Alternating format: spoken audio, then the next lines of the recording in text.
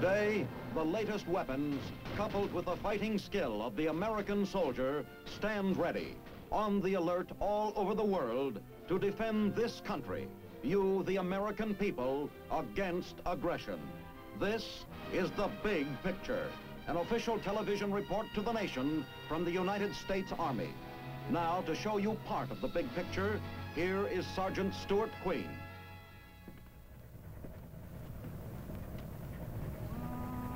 It comes as a surprise to many people to learn that within the Army, there is an elite group of specialists who wear two uniforms. One is the uniform of the United States soldier. The other is the more complicated gear of a professional diver. During a military operation, the safeguarding of ports is the Army's responsibility. To obstruct harbors and destroy port facilities is always a prime objective of the enemy. Helping to maintain those facilities or restore them after the battle is the job of an Army diver.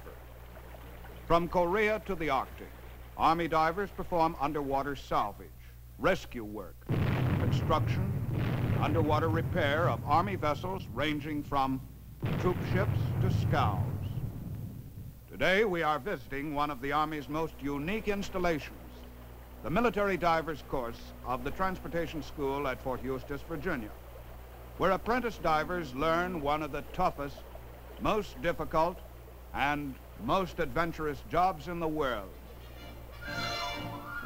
Any Army officer or enlisted man may apply for diver's school, but to enter he must pass one of the world's most stringent physical examinations and demonstrate that his intelligence is also well above average.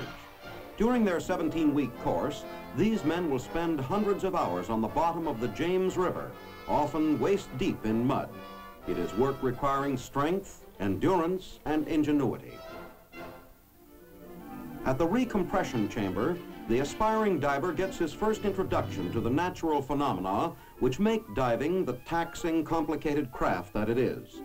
The recompression chamber is both a training device and an instrument which enables the staff of the school to determine a man's suitability for diving, to watch his reaction to pressure under controlled conditions.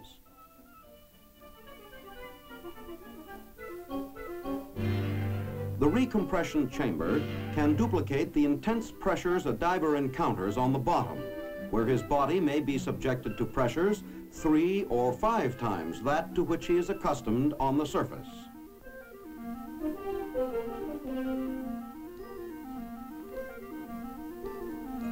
These young men are going to receive a graphic demonstration of what such pressures can mean to the unwary.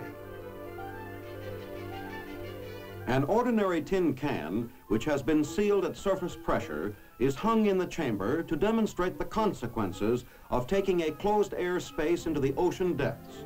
There are potential closed air spaces within the human body, the ear canals and the sinuses.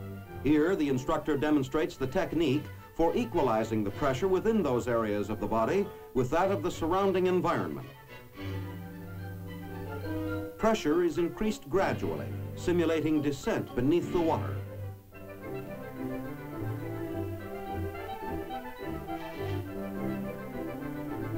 Because the men are breathing, the air in their bodies equalizes the pressure. It's different with that sealed tin can.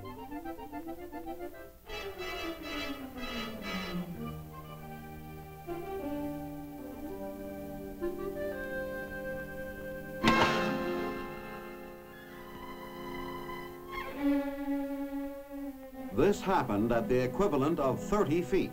Something to think about for a man who will someday be descending to depths of 150 feet and more. Here is one group of students which will set about its studies with a real incentive to learn.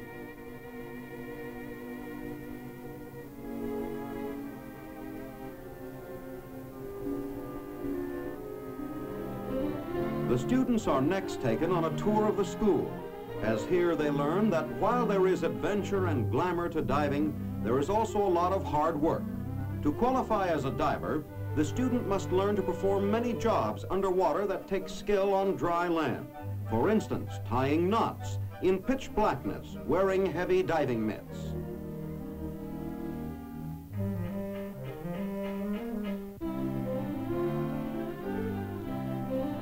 The diver must be, among other things, an accomplished welder. He begins by learning the techniques of normal surface welding, a skill which other men may spend months or years to acquire and which they make their sole life's work.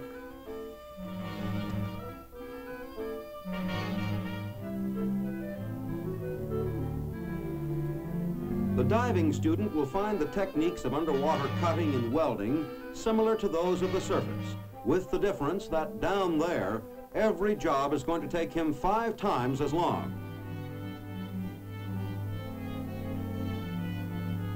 The diver is a jack of all trades. Welder, carpenter, mechanic, all rolled into one.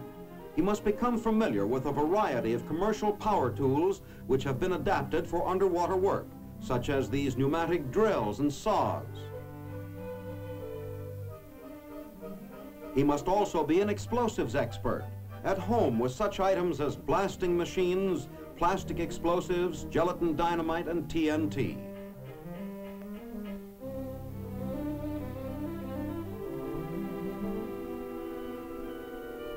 More than 40 hours of the Army Divers course is devoted to demonstrations and practical exercises in the safe handling of underwater explosives and the techniques of underwater demolition.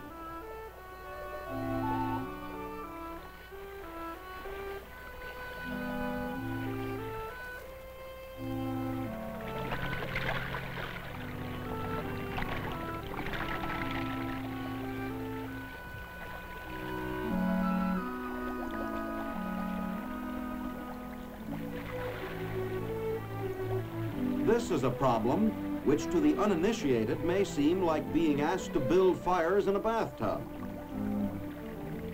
All divers perform a certain amount of demolition work, but for the military diver, this skill is particularly essential.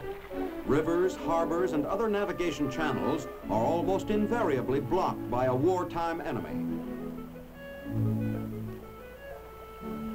The outcome of a vast military operation may depend on the speed with which a handful of military divers can demolish or remove such obstructions.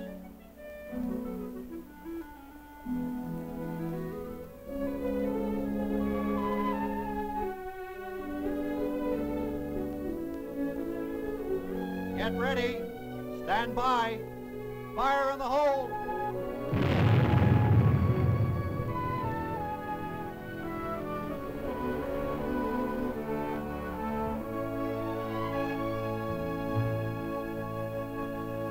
With its numerous port facilities on the James River, the Army Transportation School at Fort Eustis is an ideal place for the training of divers. Divers operate from many different types of vessels. They must become familiar with the ships from which they will work, as well as with the problems they may encounter on the bottom. To salvage ships, a diver must know them thoroughly. The problem of finding your way around on a strange vessel is greatly complicated if the vessel happens to be lying on its side at the bottom of a harbor.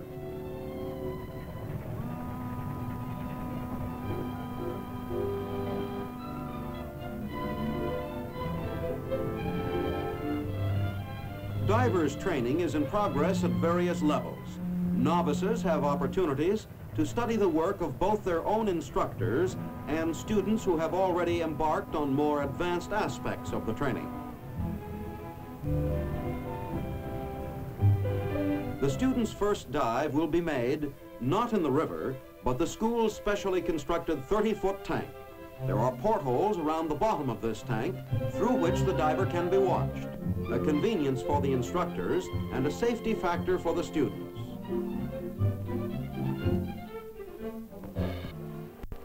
For the diver, conditions inside the tank are little different from the real thing.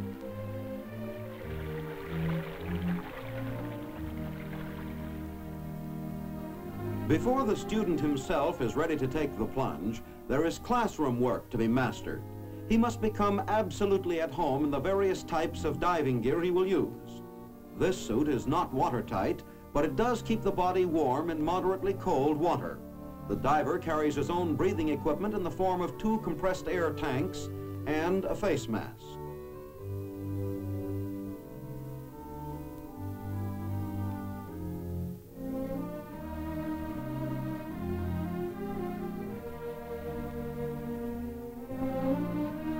There are diving suits for various depths and operations.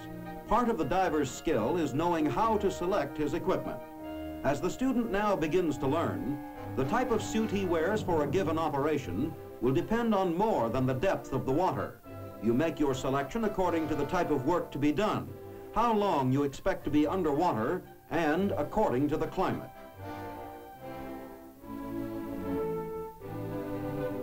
The suit which works fine in the Panama Canal Zone may leave something to be desired in the icy waters of Alaska. This is a lightweight dress used for searching underwater or performing minor tasks at relatively shallow depths. Deep sea diving is usually considered to be anything deeper than 36 feet and may exceed 250 to 300 feet.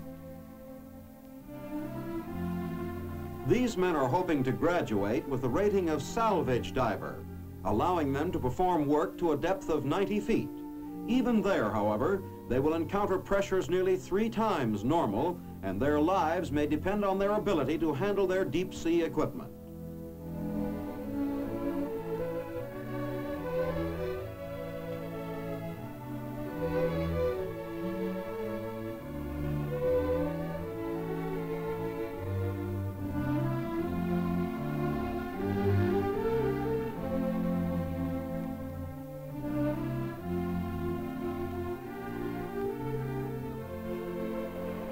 Before he can become a diver, the student must know his diver's dress inside and out.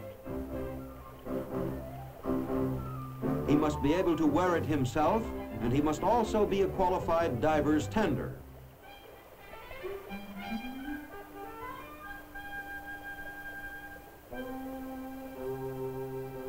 Diving suits are waterproof and airtight.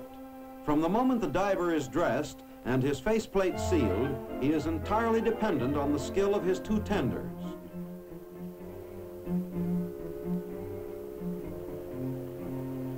The instructors at the school keep a watchful eye on every detail of the student's work, for they know that during his career as a diver, each man's life may depend on his having learned the procedures so well they become second nature.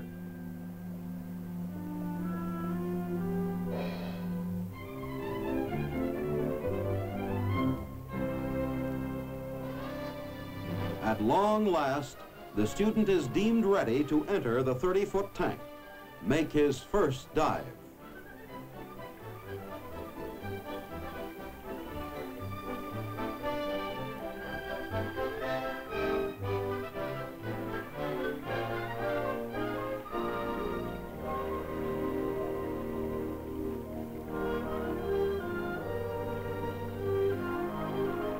Getting underwater and staying there is itself a test of diving skill. Despite his 40-pound shoes, 84-pound belt, 54-pound breastplate and hat, as a diver calls his helmet, he may float like a cork if he fails to control the flow of air into his suit. After making sure everything is in order, the diver, with his suit inflated, swims to the descending line.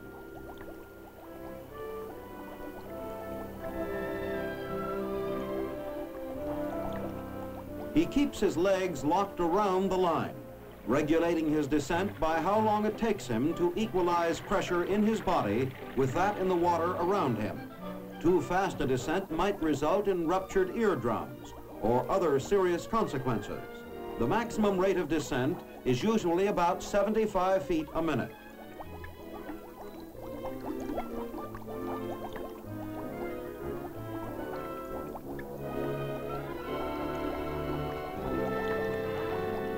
Pressure against his eardrums tells him that he has gone down too fast.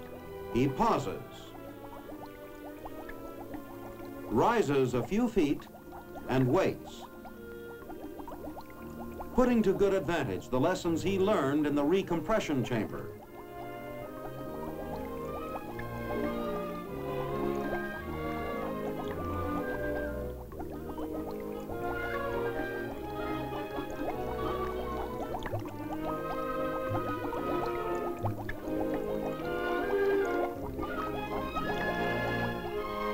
On From the bottom, he regulates the air exhaust valve of his suit to adjust himself to the surrounding pressure, making his body more buoyant or less buoyant, depending on the job he's about to perform.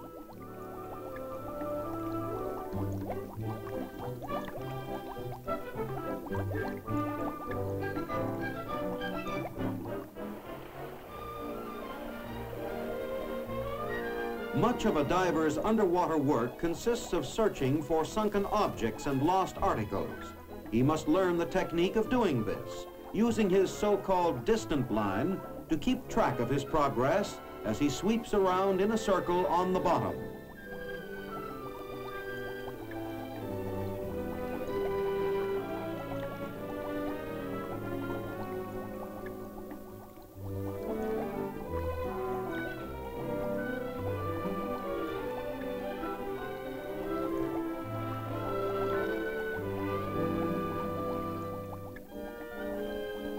The diver's life is now literally in the hands of the tenders on the surface, who control his air supply and lifeline, stand by for emergencies.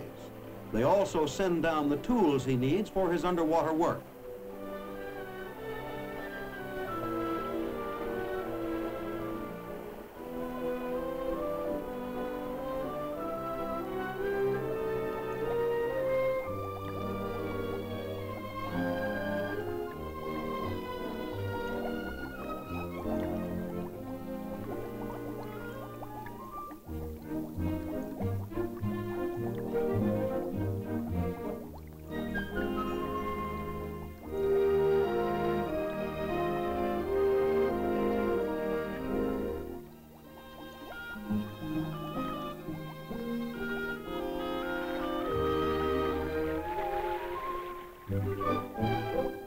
This is an exercise in oxy-arc cutting. The student must operate a cutting torch with sufficient skill to slice through a half-inch sheet of steel.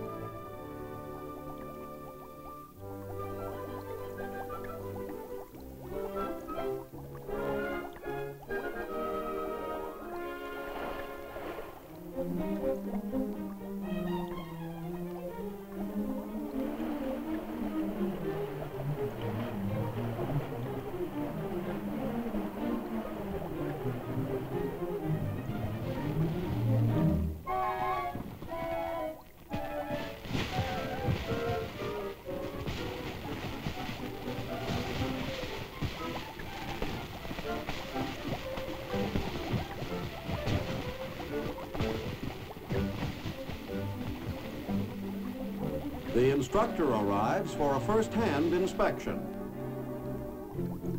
and approves the job with a rap on the head.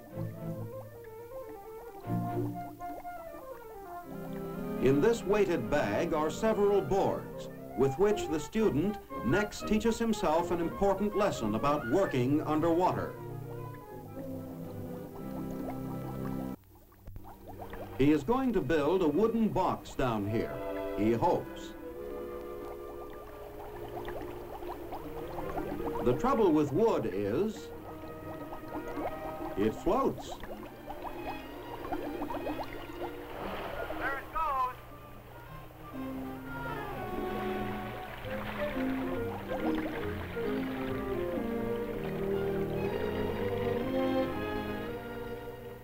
Hold on, some help coming down.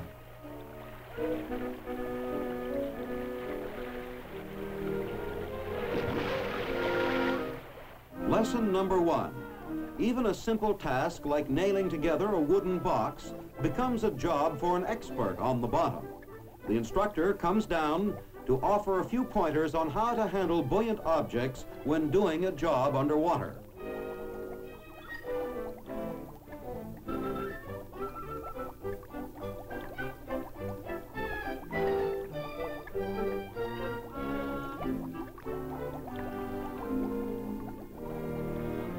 The purpose of this exercise is not to show the student how to build boxes underwater, but to impress upon him that down here, you don't just lay things down and expect to find them waiting for you later.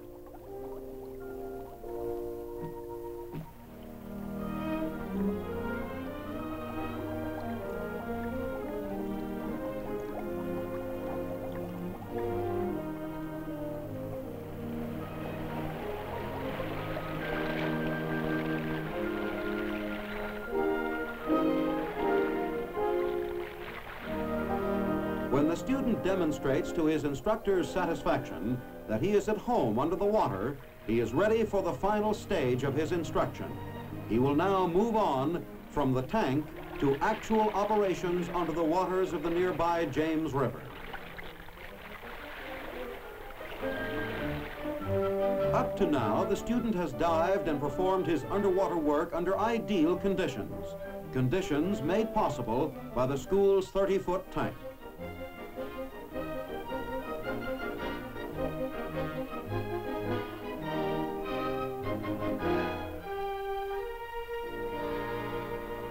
He has learned to work with his tenders on the surface and acquired confidence both in them and in himself.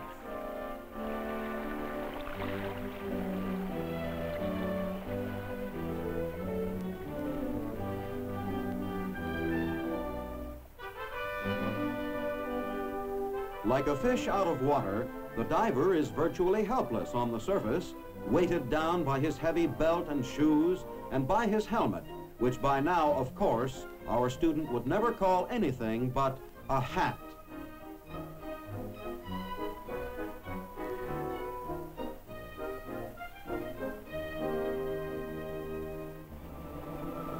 As he goes down into the James River, the new diver discovers that normal diving conditions are frequently anything but ideal.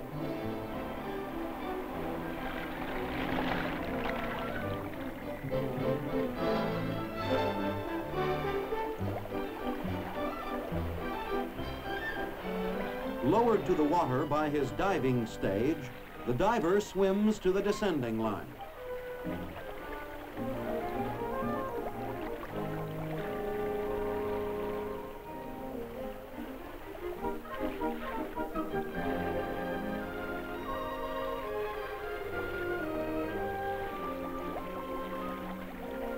He goes down into inky darkness, mud stirred up from the river bottom, making visibility impossible. Hold it. Hold it! Holding. It sure is muddy down here. Can't see a thing. I'll have this checked out in a couple of minutes. Down below is a sunken vehicle, which the diver must prepare for salvage. Topside, his friends and instructors watch and wait. The tender keeps careful check on the air compressor. And a fellow diver stands by for emergencies.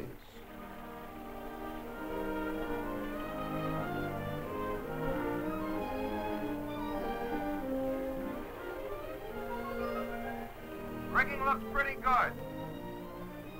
Take a strain on the line.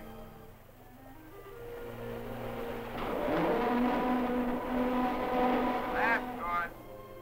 Seems to be all right. Okay, Charlie. Blow up to the surface. I move to your stage. Stand by to come up. Coming up.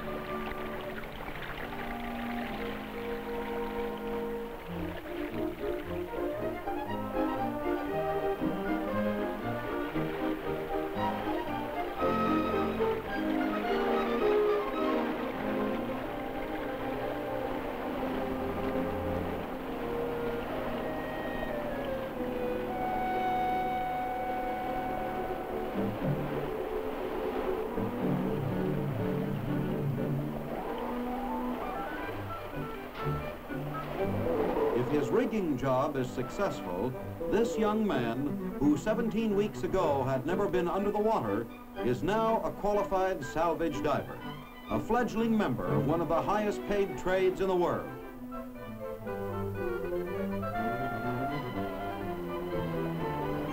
Here she comes, and with her, the student's rating. He will go on now to perform actual work in ports and harbors to progress in his craft until someday he receives the designation Master Diver, qualified to probe any ocean depth human ingenuity can reach.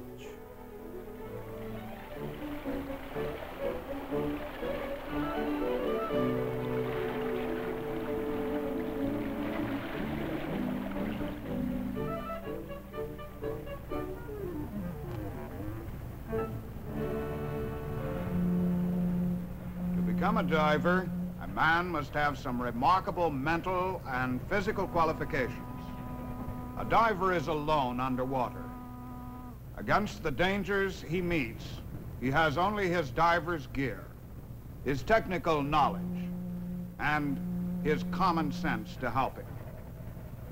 Army divers are relatively few in number, but they're a proud service, and they've a right to be proud. This is Sergeant Stuart Queen, your host for The Big Picture. The Big Picture is a weekly television report to the nation on the activities of the Army at home and overseas. Produced by the Army Pictorial Center. Presented by the United States Army in cooperation with this station.